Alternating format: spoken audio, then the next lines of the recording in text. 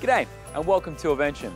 A couple of weeks ago, we did an episode on how to handle rider nerves and anxiety at the show. Today we're going to follow up on that and look at some ways to handle horse nerves. Now, if you've ever been to a show, you probably know that a nervous horse can be the difference between a great show and a disaster.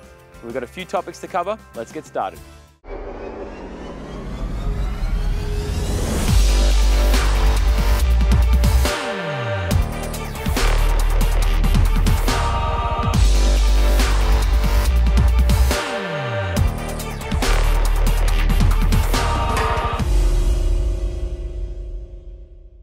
So topic number one is pre-riding.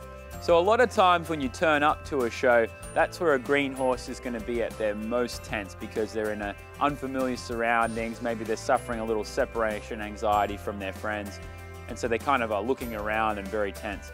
So what I'm talking about with pre-riding is basically getting on them and riding them well before you compete or even warm up. So that they become a little bit more familiar with their surroundings. Now, this may not necessarily be the most fun ride of all time because they're probably going to be quite tense, but oftentimes just getting them a bit more familiar with where they are and having them have a look around can sort of calm them down a little bit.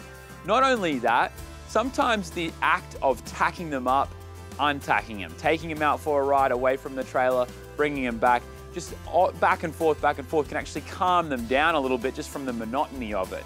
So you're not necessarily making them exhausted, but they don't really know what's coming next. They can't really anticipate it, and so they tend to sort of settle down a little bit. So that can be a very useful tool for a lot of horses. Number two is lunging. Lunging can be a great way to help your horse relieve anxiety and stress at the horse show. You don't have to lunge them for too long, 10 to 20 minutes, maybe 30 if your horse is quite fit, just enough to get the box and tension out. Now, if you're new to lunging, make sure you have a trainer or a friend that's good at lunging help you out. Number three, dry runs. This is something I do with my upper level horse all the time. It's such a fantastic way to prepare you and your horse for competitions. By dry runs, I mean going off the property and practicing your dressage test at a friend's farm or at a schooling show, as well as going to jumper shows or even combined tests and getting yourself in a really nervous situation so that when you actually go to the event, it's not such a big deal and you've had some time to practice. Now to a Schramm shout out.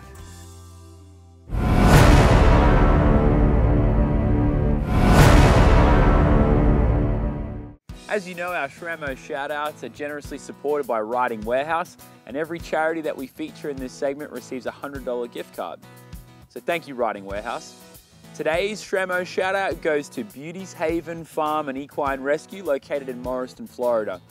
And with the Bachelor family, they are networking with other rescue organizations and individuals and to educate people on horse slaughter. So check them out and see if you can help them. Back to the action. Welcome back, guys. So topic number four is calming supplements. And basically we're talking about anything that you would feed or administer to your horse before competition to make him feel more calm.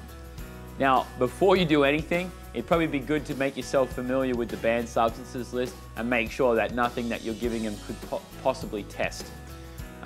The things I'm talking about, the most common ones are things like magnesium paste or tryptophan or chamomile. There's a lot out there. There's some people out there that swear by these remedies and think they make all the difference. There are a lot of other people that say they didn't do anything for their horse. I kind of liken it to diet pills for humans.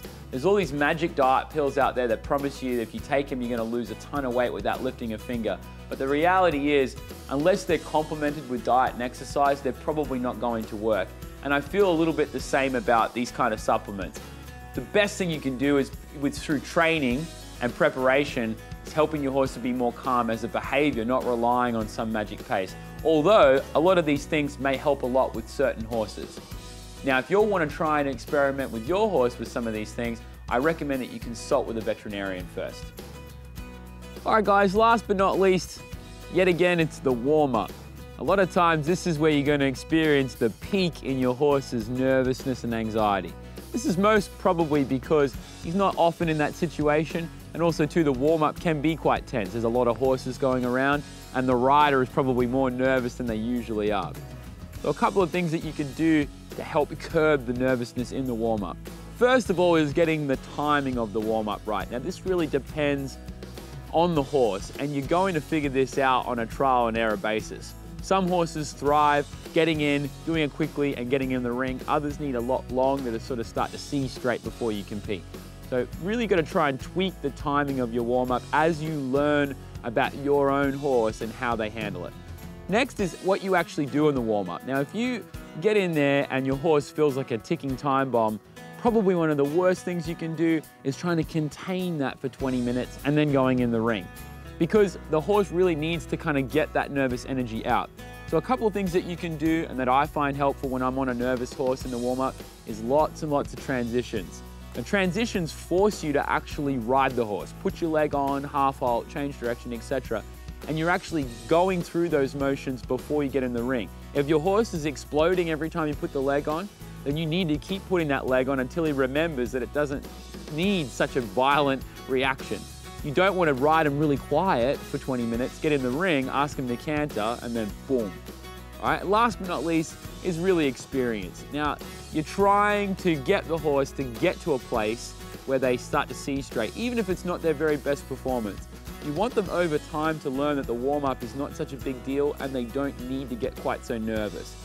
Oftentimes at the beginning of a horse's career, this is not so easy, but eventually over time they will mature and figure out their job, and they should improve. All right guys, so hopefully you got a couple new tips on how to handle your nervous horse at the show. We also want to say thank you to all our amazing supporters for helping us crack 2 million views online. It's a pretty cool achievement. Until next week, see ya.